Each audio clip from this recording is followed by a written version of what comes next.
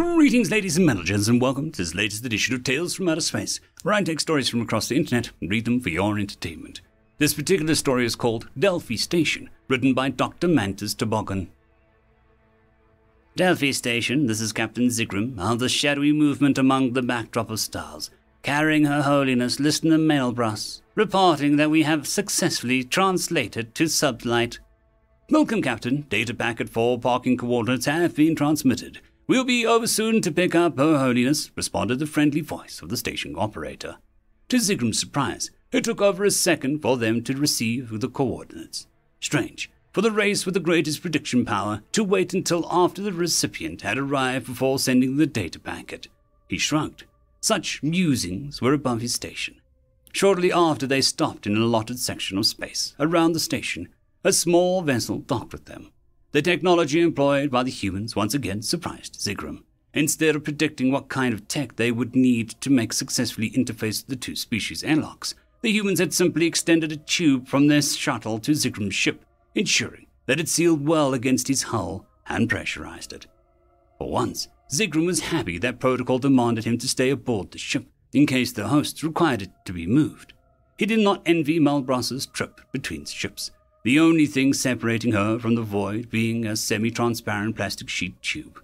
Well, she foretold that he would survive the experience. The thought of it still frightened him.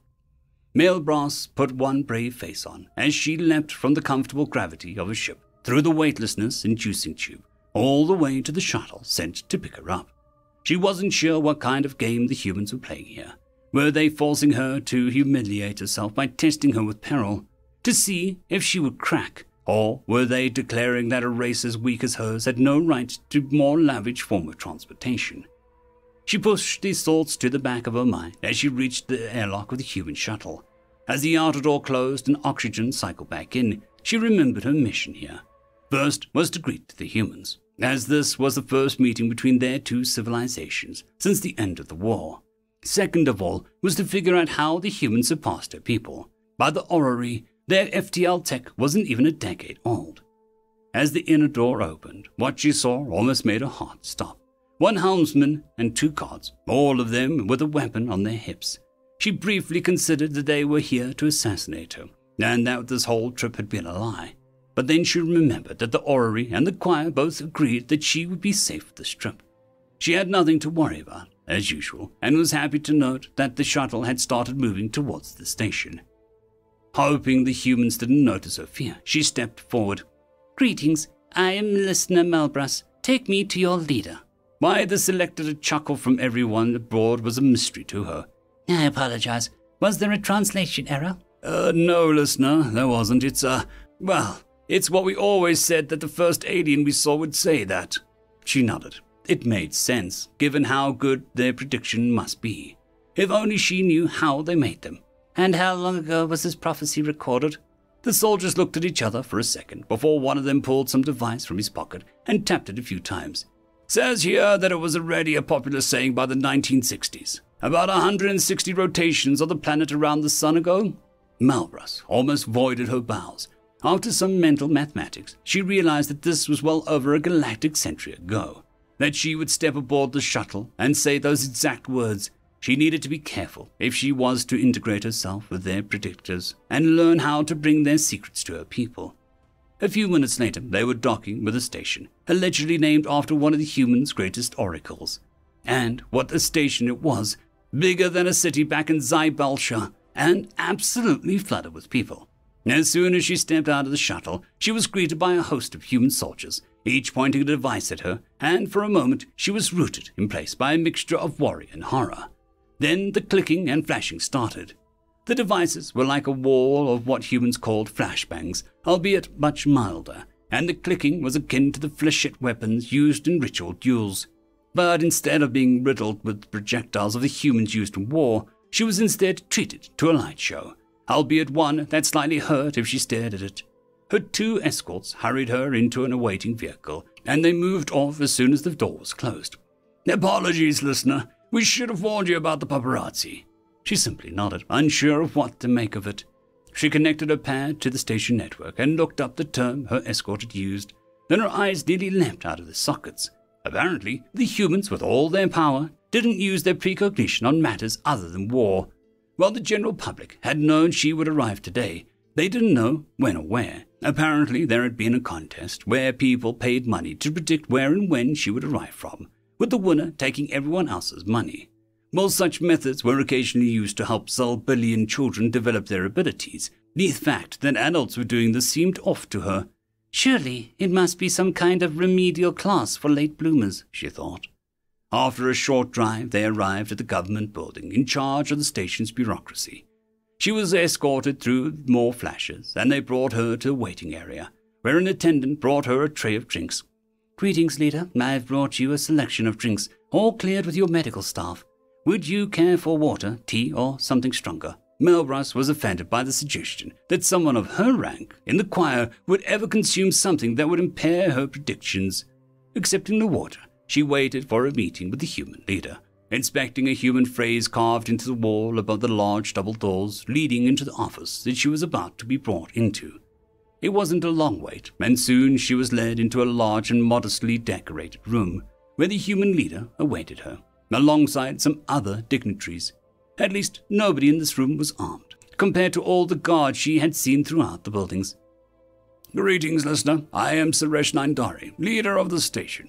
This is President Bhupendra Chandahari, leader of the nation of India, the parent state of the station. And these fine people are President Jane Washington of the United States of America, President Lang Jing of Taiwan, Chancellor Hans Michel Schmitz from the European Union, President Elena Vasilovich from the Russian Federation, Chairman Abayo Haramdi of the Pan-African Coalition, and Hamza Ibn Salim, representative of the Arabic Corporate States, and Chairman Alejandro Miguel Iza of the South American League. The listener nodded and tried to remember the names as best she could, before giving up on a fifth person. "Thank you.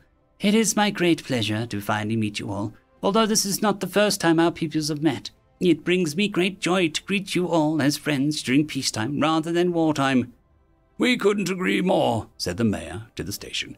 "Now we tried to sort out a schedule with your people, but they couldn't give us an exact timetable. Yeah, but this is what we think is best, but please tell us if you disagree. We thought we'd start with some photographs outside, then some speeches, followed by some questions from the public if you like. Don't worry, we've screened out anything inappropriate." Melbras was sure the human was showing off. Not only had they predicted that everyone would ask and invited only the correct people, they'd somehow spent whatever resources necessary to predict the exact time of a speech to make sure the day ran smoothly. This only made the Melbras more envious, as back in Zilbara, she'd simply have been told exactly how long her speech should be.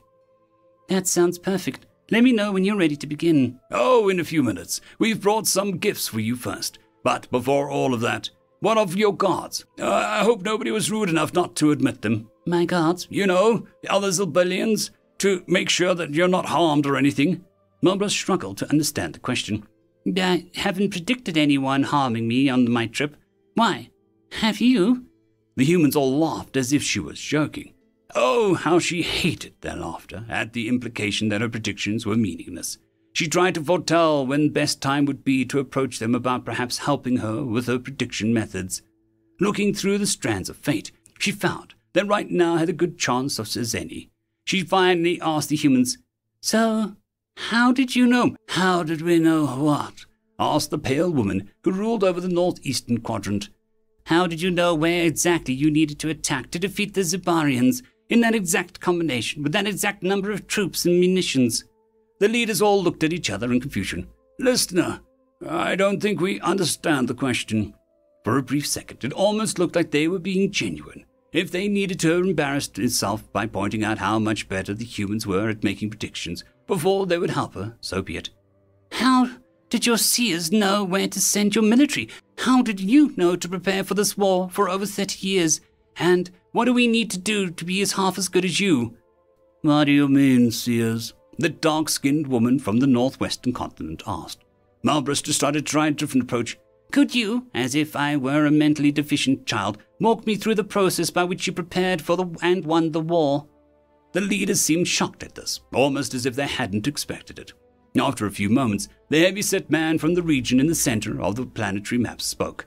"Well, Your Holiness, we We sent out a lot of probes into deep space, mining ships mostly, but some survey vessels. We found one of your ships, All Souls Lost. Managed to figure out how your FTL and your communication systems worked. Then send a message. Yes, I understand that part. What I don't understand is how you knew where to look. We didn't. It was pure chance. So you're telling me that you found that ship by accident, with no help from your seers or oracles? We don't have any of those. Come again? We don't have seers or oracles. Well, we have some people who claim to know the future, but they're just con artists. Some companies made some predictive software that suggests future purchases to consumers. Is that what you mean? A mechanical seers. We haven't got that far yet, but it's to know we're going in the right direction. So how do they do it? They, look at the past preferences and purchases and make guesses? Malbras was stunned by the revelation. That's it. They just guessed, based on the past. Yes. So then, if that's the best you have, how did you know you needed such a large fleet to fight the Zobarians? We didn't, replied the tanned man. So then how, by the blessed name of the oracles, did you have such a large fleet? Because we just did. Why? This time the dark-skinned woman was the first to reply. In case we needed to defend ourselves from unfriendly neighbors. Before Malbras could reply, the man representing the southeastern part of the world scoffed at her statement. Oh, please, Jane. We all know your military-industrial complex is just a job program by another name. Don't blame me. It's not my fault the Appropriations Committee are such chicken shits that they succumb to the Rathion's threats about moving factories out of your home state. Mr. Congressman, we would hate for you to be responsible for unemployment and for us to have to fund your opponent's election campaign.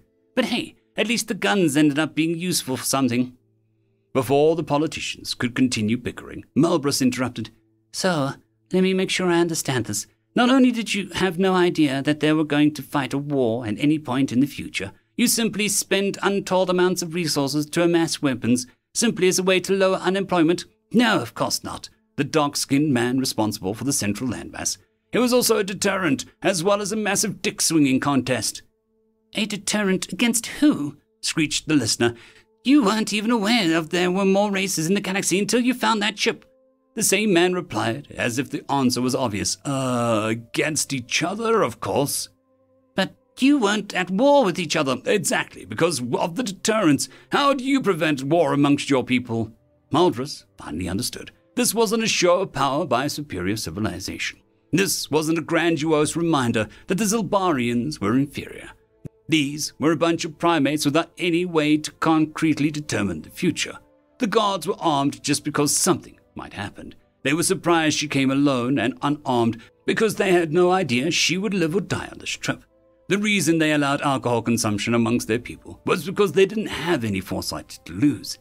They played guessing games simply because they didn't know what was going to happen. They were a sad race of blind, paranoid, lost imbeciles who in their ignorance by pure chance managed to find her people, managed to reverse FTL in less than a galactic decade and destroyed the Zibarians. How did you win the war? Pardon? The war. How did you win the war? How did you know where to send your fleets? What maneuvers to execute? Which plans to succeed? Experience. Against who? Each other? She couldn't believe it when everyone in the room nodded. At least some had the decency to look sheepish. Then why did you even name the station after an oracle? Now everyone in the room seemed puzzled. What do you mean? Delphi Station. It's named after the Oracle of Delphi, one of your seers. How can you claim that she was a fraud when you name a station after her? This time, it was the mayor of the station who spoke. The temple of the Oracle was built on top of a pocket of gas. She would inhale the vapors and experience drug-addled visions, and people back then would take these seriously. So, why name the station after her? It's not. There must be some issues with your translation, listener. It is named Delhi Station, not Delphi Station. It's named to remember the city of Delhi. Why? Because it got destroyed in a terrorist plot by fanatics using a series of nuclear weapons. We wish that we were seers and oracles, so that we could have prevented it from happening. We didn't. So now we look to the future so it doesn't happen again.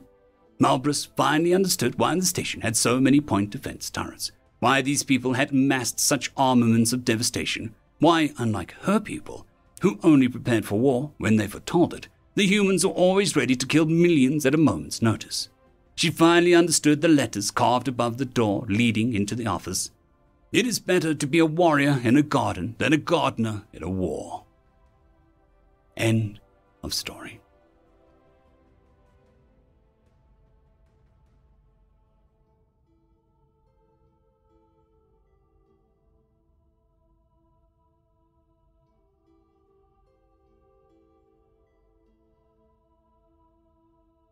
I would just quickly like to thank the T5 peeps: Dragon Soup, Cold War Boomerwaffen, Severin Cerberus, Red Panda 121, Leslie 517, Bushmaster 177, Caspar Arnholtz, Cam Maxwell, Sans the Skeleton, Lightjock, Dragzoon WRE, and Lord Azrakal.